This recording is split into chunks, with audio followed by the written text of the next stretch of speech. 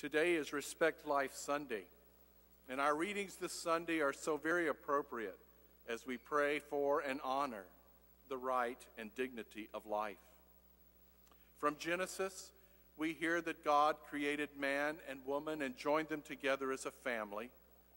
From our readings from Hebrews, they speak of the second person of the Holy Trinity becoming man to offer his life for us. Jesus is our great priest, our great high priest, offering himself as sacrifice for our sins. And then we have our gospel reading with two distinct messages from our Lord. In the first, Jesus restores marriage to its intended place of honor and permanence.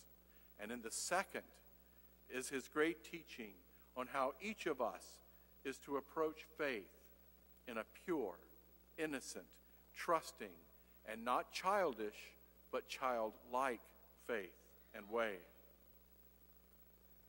As I began to prepare a homily for this Sunday, I placed all of the words from today's scripture readings and the occasion of Respect Life Sunday to prayer. As I was quiet with the Lord, I remembered how blessed I am to have 3 children. One is in heaven, and the other 2 now with families and children of their own.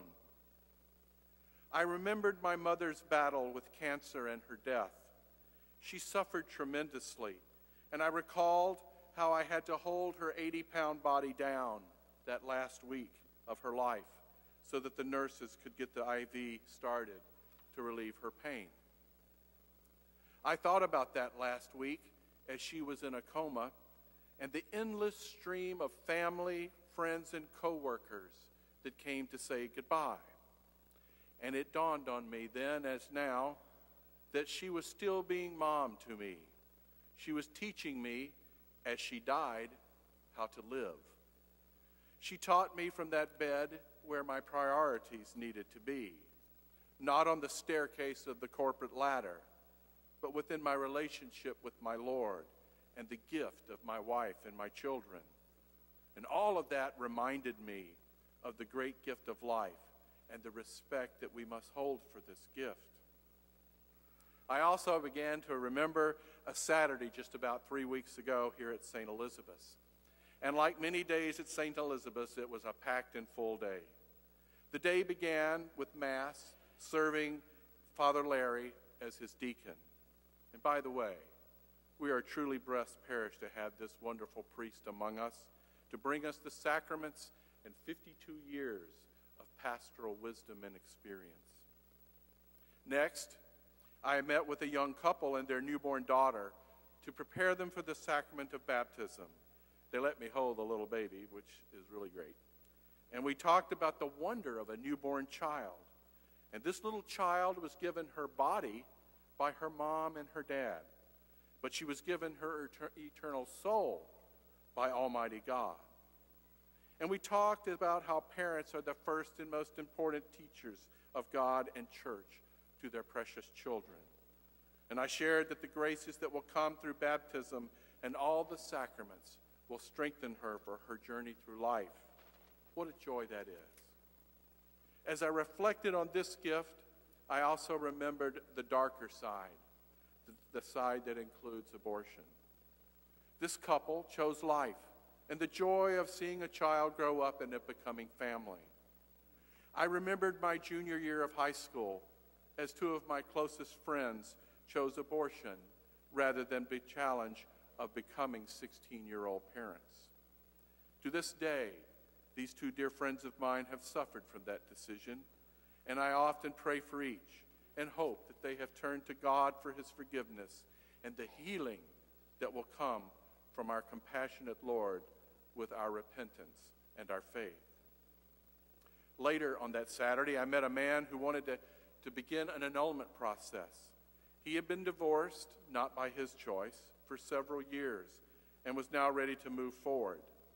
I shared what he could expect, and we talked about what an annulment is and what it is not. An annulment is not Catholic divorce. It is a finding that for reasons that come to light, the sacrament never took place. Even with time, This man was suffering from the end of his marriage. And I have learned that when someone is suffering, it is best for me to listen and to companion them. Then, a little later that afternoon, I had the honor of witnessing a wedding of a delightful young couple. It was a huge wedding. 10 bridesmaids, 10 groomsmen, a flower girl, a ring bearer, parents, grandparents, and about 300 of their closest friends. Their love was very apparent. And it was an honor to give a wedding homily and to ask them to become selfless with one another. I shared with them that there is another who is also deeply in love with them. God sees the bride and the groom as his beloved children. And his grace will be within their marriage, and it's an abundant grace that they can draw from in the days and months ahead and years. At St. Elizabeth's, we have a tradition at a wedding in that we give all couples a crucifix, and we ask them to love each other as Christ has loved us. Good marriages bring God and his example into their married life. What an honor to witness their sacrament to each other. Today's scripture and these reflections of my mother, my marriage, my children, and this busy Saturday have shown me the depth of God's love for you and I. There is indeed a sacredness of life that we're called to honor and to protect.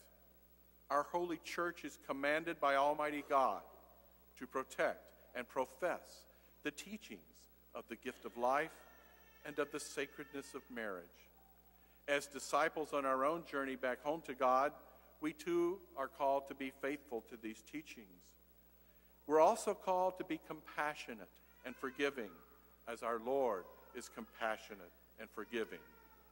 When we fall, there will be forgiveness and love from our Lord. There'll be healing and restoration. And within the walk with the Lord, this may not always be easy.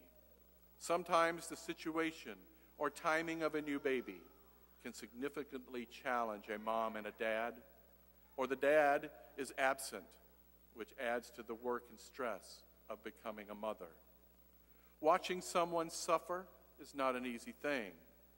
Waiting for natural death and not taking the role of God into our own hands can and must and is difficult.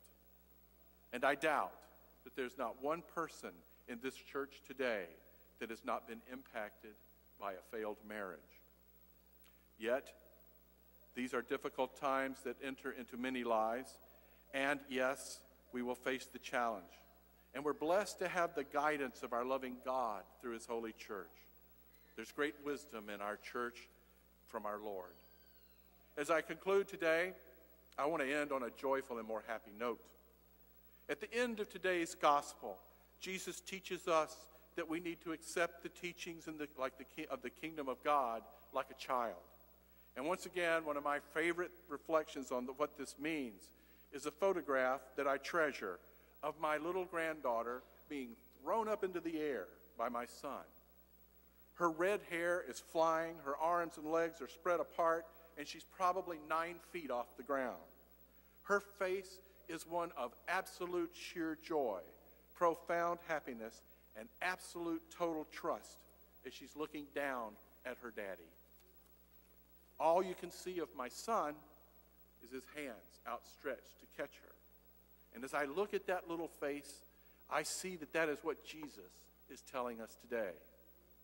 May each of us grow up to be children. It is now time to also mention the bishop's appeal and to talk to you a little bit about the pledge. As part of Respect Life Sunday, our church has teachings on how we also respect life by respecting the dignity and the help others may need. And our church has forever been doing this.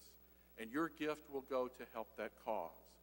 Whether you can give a little or a lot is not as important as that you prayerfully consider giving something. I ask you to, if you received it in the mail, if you haven't completed it, we have some on the end of the pew. If you would, take some moments to fill it out. And during the collection time, if you would pass them into the tray, we would be most appreciative of your gift. If you choose not to participate, please fill out a card anyway. so that you will save the volunteers from making a phone call. Our parish goal this year is $252,711.79.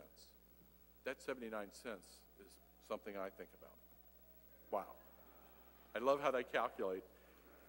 A successful appeal will once again help not only our diocese, but also our parish, because anything that's over that goal will help pay down our debt. In the spirit of St. Elizabeth Ann Seton, thank you for your generosity.